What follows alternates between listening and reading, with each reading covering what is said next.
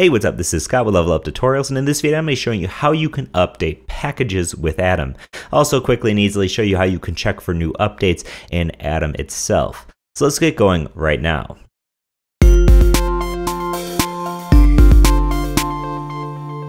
So Atom offers pretty transparent and easy ways to figure out how to update your application.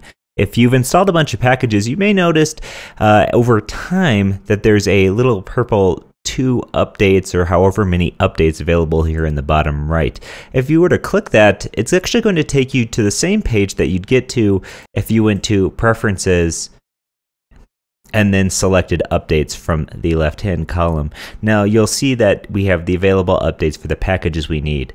Now we can just click Update All, and it's going to update the packages that have new versions for us.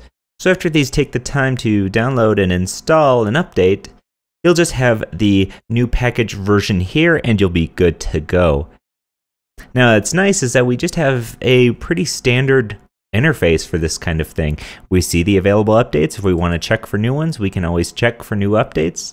I can't imagine I would have any right now, but you can check for updates yourself manually. And as you can see, all of your packages are up to date. Now, if you want to update Atom itself, you can always head to Atom, check for update. And you'll see that I'm currently on the latest version. If there's a new version, it's going to download and install the latest version while closing and reopening Atom for you.